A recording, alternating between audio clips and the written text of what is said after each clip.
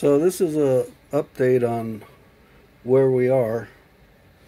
Before, we made some mechanical components, and we're waiting on the electronic parts. And the electronic parts that I ordered still haven't come in.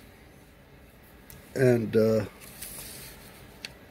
it's mostly the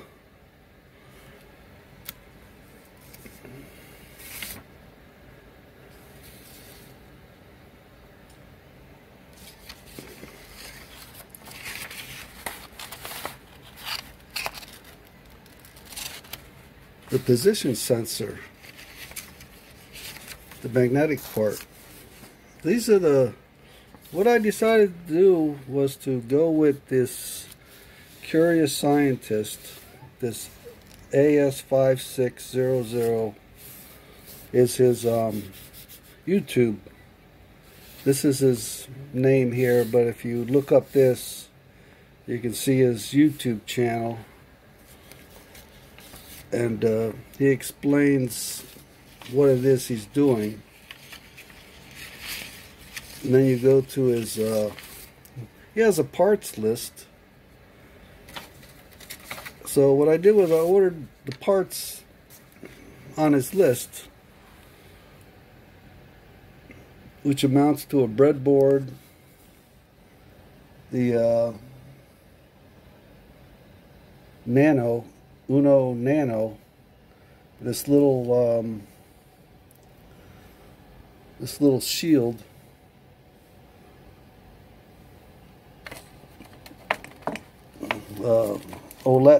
OLED screen, I guess you would call it.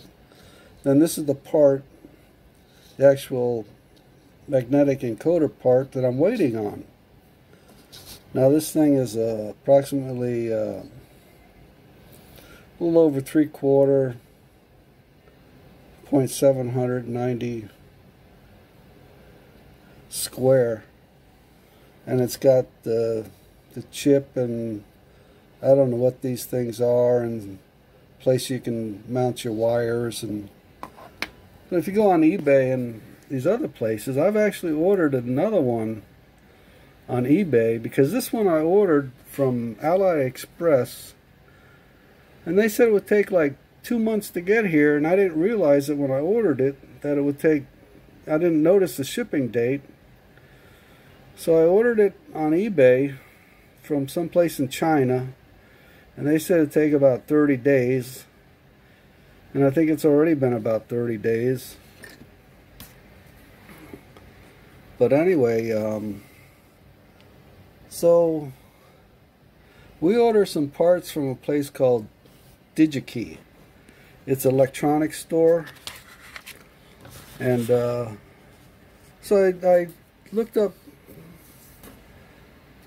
this part number, this magnetic encoder, on their website, and they carry it. So I said, oh, that's good, you know. And if you go to this this YouTube channel, you can pull up the data sheet on this,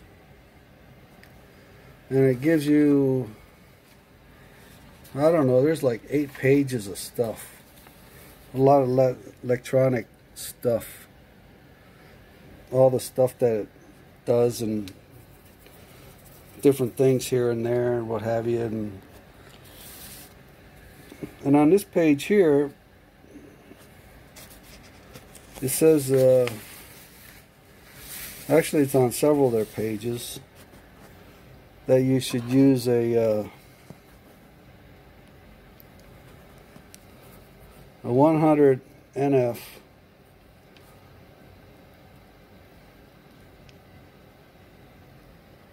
between the 5 volts and the ground,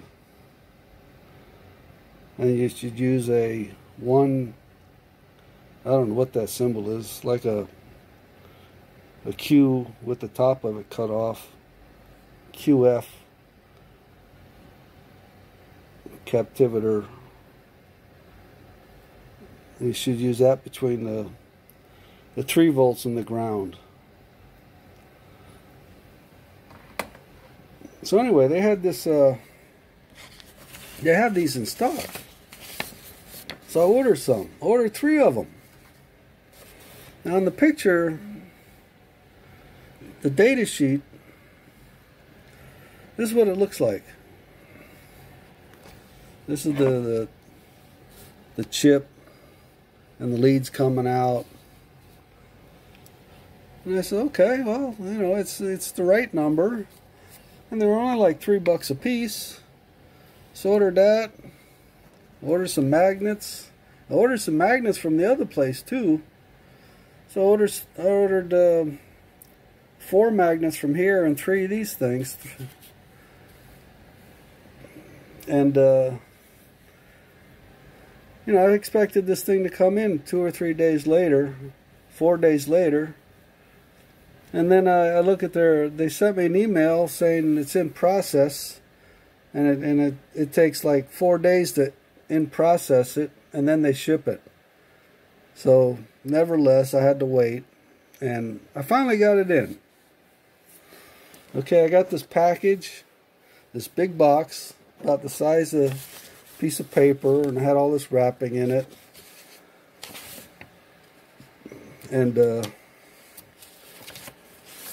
I'm looking through the box, and I got the magnets. And then they had this little baggie with this thing in it. And I says, that's not what I ordered. You know, it's supposed to look like this. That doesn't look like that. So then I looked at it closer, and if you flip it over, got little chips in it.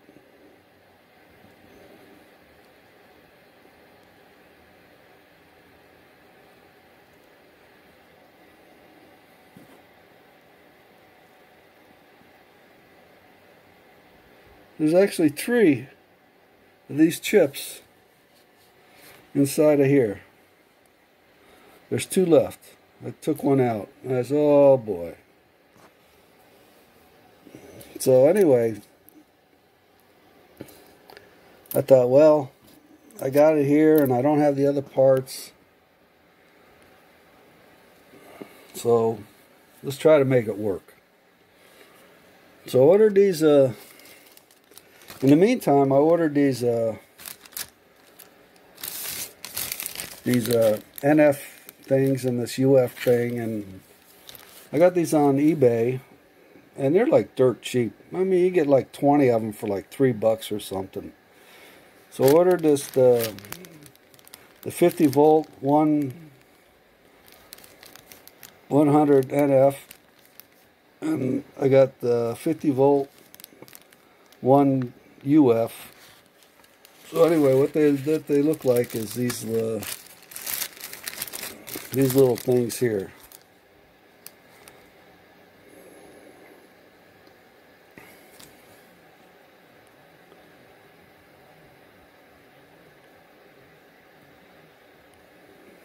So anyway, so this is a rig I made to I see on the YouTube where different people have all these crazy contraptions about how to check the, you know, to make it rotate. So what I do is I made this. This is the part where my magnet rotates. The magnet is inside of there. There's a piece of tape holding it in place, and that chip thing is right in there.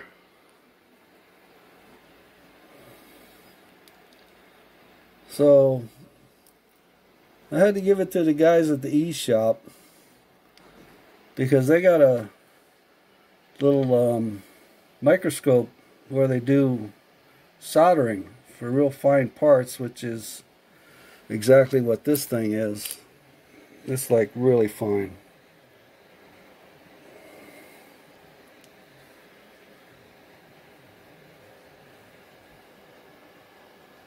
At the side of the little leads on that guy. And I don't think I could have done it. So I threw them a half a dozen donuts, and they were happy and I was happy, so everybody was happy. So I made this block. The piece fits in this block. And you can't see it now, but there's a vertical line on it right here.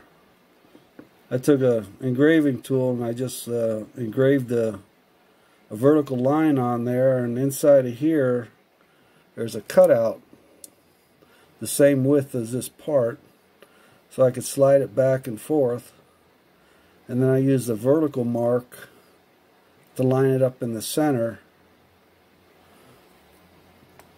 because what I did was I have a 1/4 inch hole in the back, and I was going to put a dowel pin in there, and I decided not to, you know, because I think all these crazy ways I can mount this thing.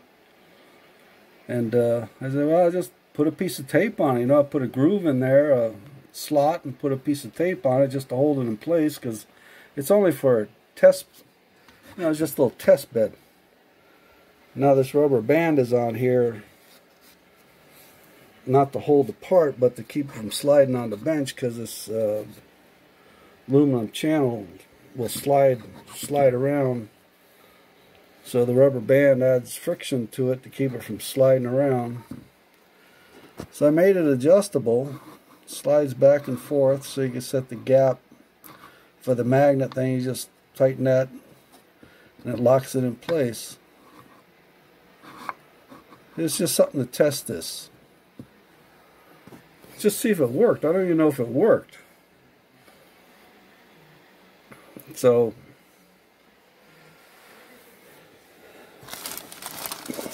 the guys at the e-shop, like I said, they soldered these wires on for me.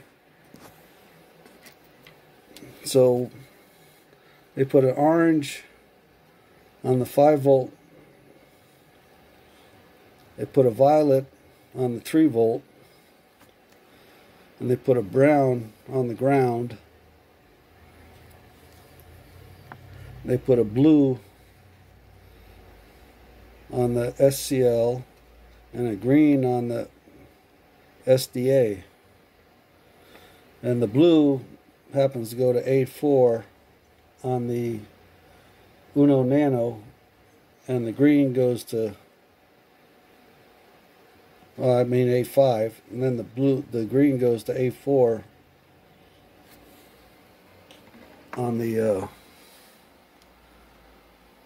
Nano, Uno Nano. Now see, I wasn't sure how to wire this thing up, so I ordered the parts like this guy Curious Scientist did, and I did exactly what he did, as in placing the components where they should go, because the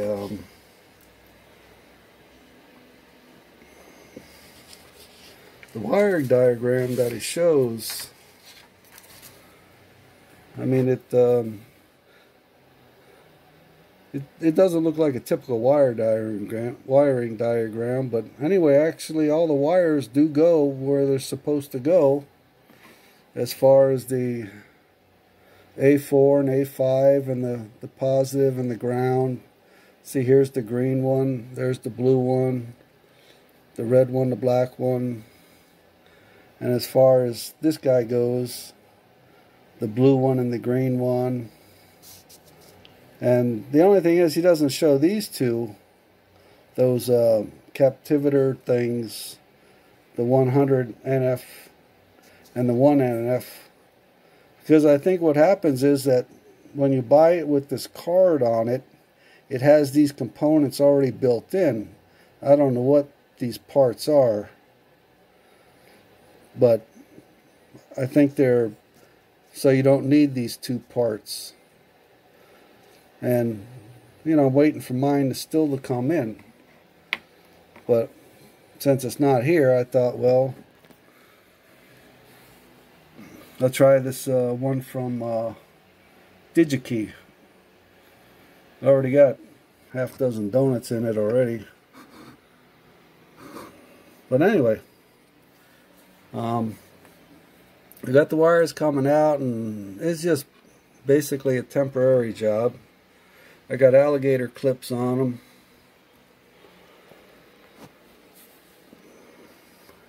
So the green one,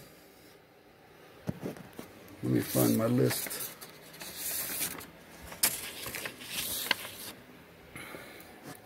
The green one goes to, on the far side, goes to A4, which is this one.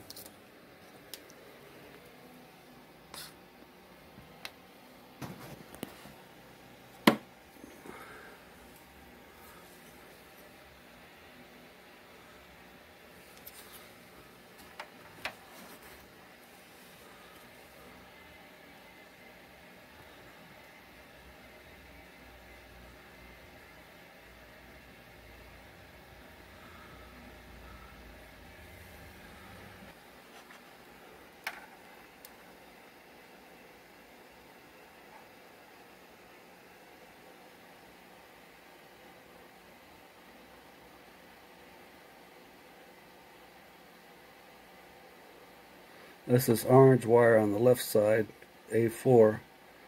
Then the brown one is A5. So this orange one goes to here, which goes to here. Then the blue one goes to A5, which is this white wire here.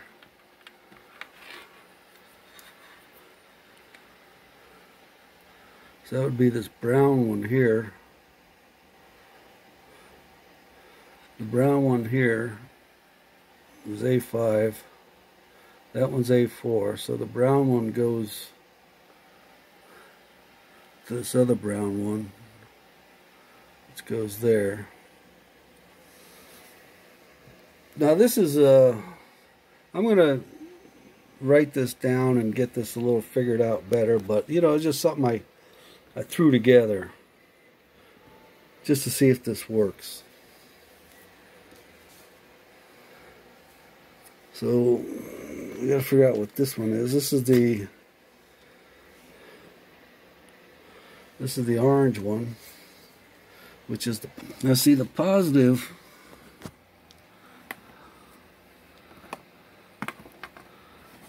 goes to that thing right here.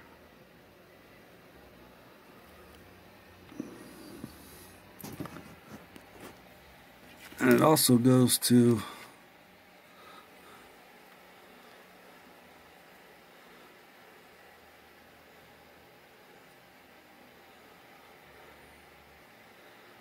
this red one here.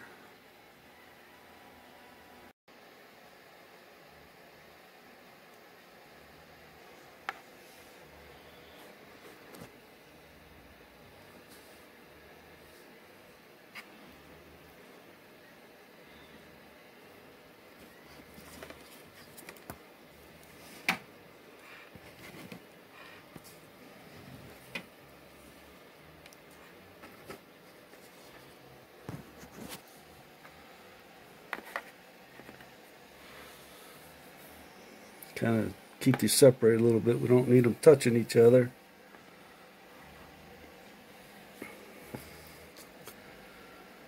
So the violet one is the 3 volt, which goes to that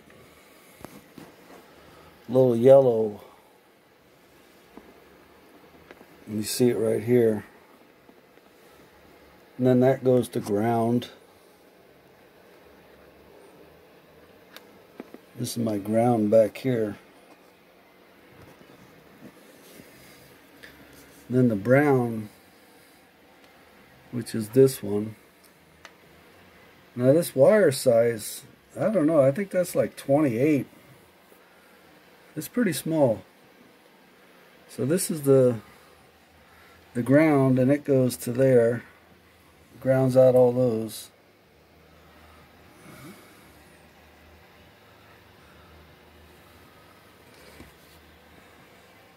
So this magnet,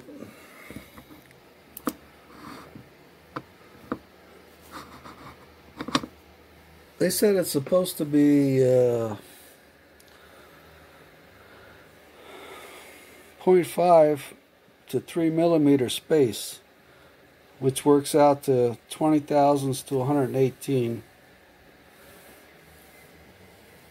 So what I did was I was looking for something the right size. So this wire, or these jumper cables, yeah, I ordered these jumper cables along with all the other stuff. I mean, I don't normally use this stuff, but I ordered all these so I could run it on the breadboard.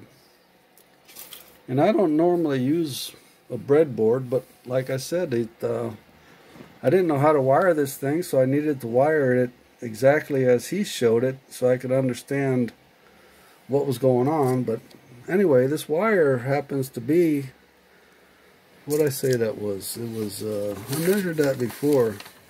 It was like 60 thousandths or something. Yeah, 53. So that's somewhere in the middle. So let me put you up here.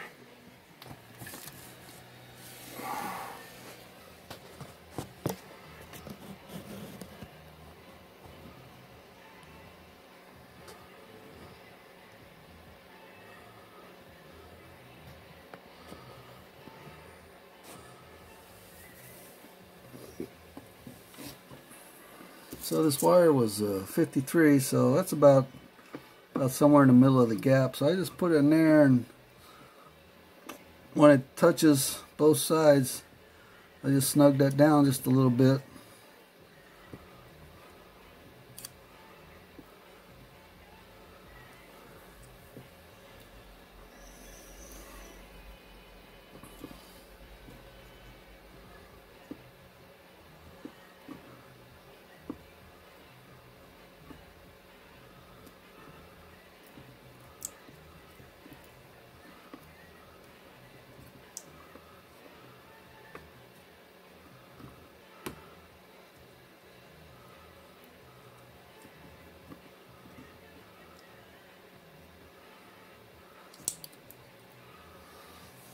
Okay, there's something else that when I first plugged this board in, because what I was doing was I was making sure the display works. So you can go into different programs and just run the display. You don't have to run the program. So I was in the Arduino main thing. They have examples, and then you can go in and you can run different programs just to see how the display works. You know, I just wanted to make sure that the display was working with the controller. And when I went to first hook this up into the Arduino program, it didn't recognize it.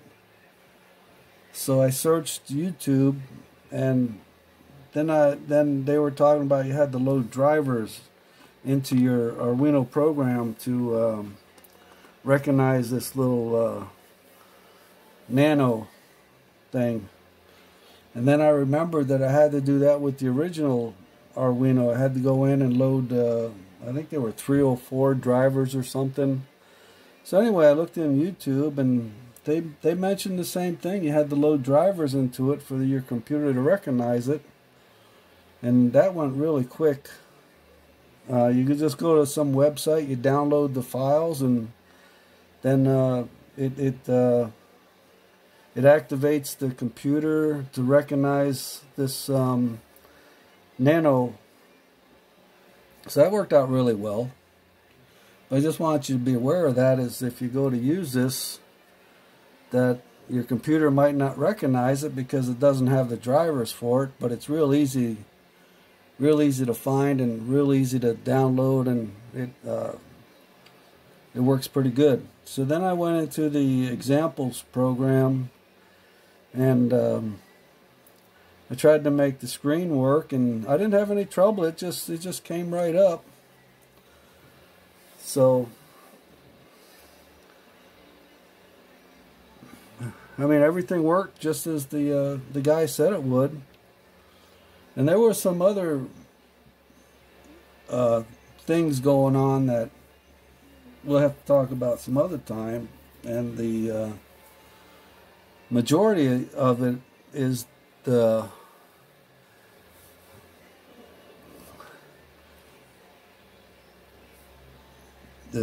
display. Now, see, what I didn't like. Now, originally,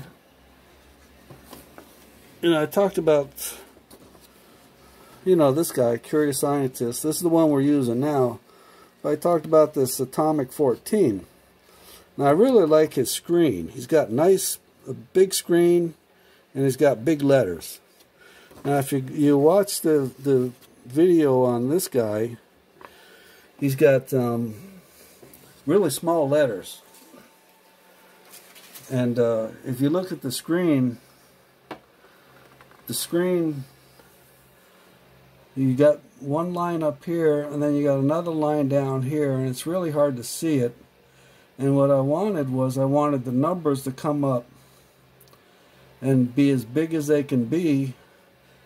And I didn't want two lines, I only wanted one line.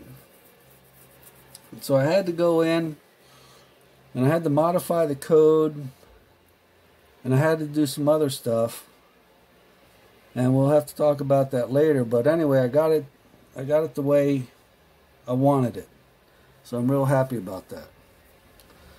And the other thing is that after you load the program into the Nano, it won't do anything, because if you look at the program, when he goes through it, he talks about the program. He talks about how if the magnet isn't in the proper space, the spacing of the magnet, the chip doesn't recognize the magnet, the program won't run. So the program just stops. So that's something you got to be aware of too, is that the spacing of the magnet has to be, if the magnet is not recognized by the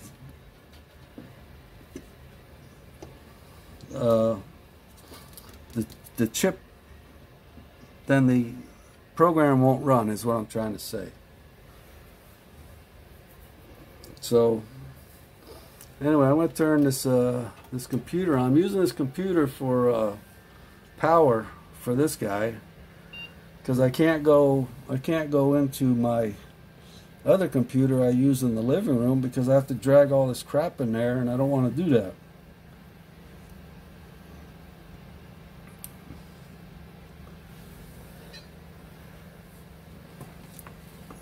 So anyway, the computer is up.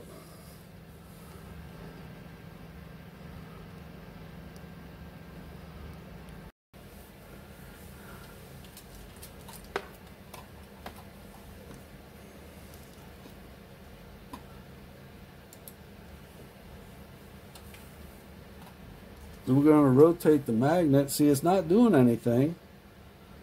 So we're going to rotate the magnet.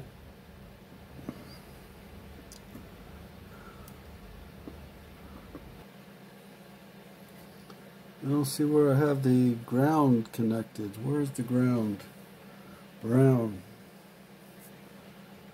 Brown. Here's the brown.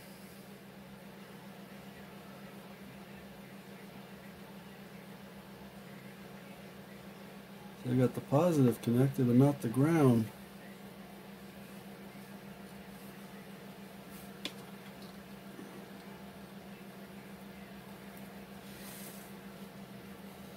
Oh, there's the reason why. Because the ground isn't connected.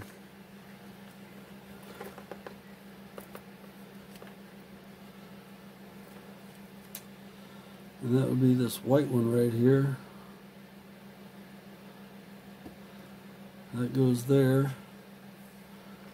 Yeah, I don't really care for this mess, but you know, if it I'm going to clean this up a little bit and fit it in my little switch box, brake box.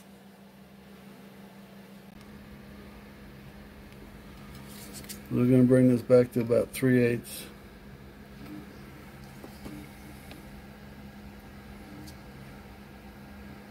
And it's picking it up, but it's a little funny. So bring that to 1/4.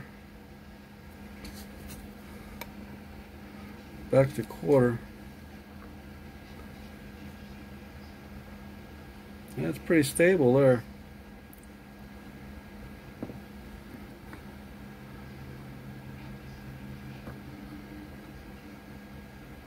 Now we're back to pretty much the original spot. Yeah, we're about, I don't know, 60, 80 thousandths.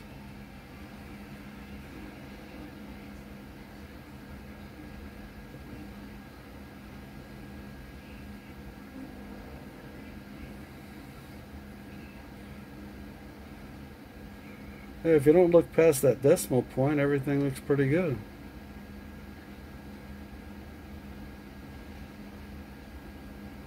So anyway, that's cool.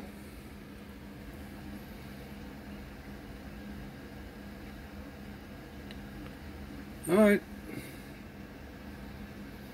We'll see about getting this thing look a little better.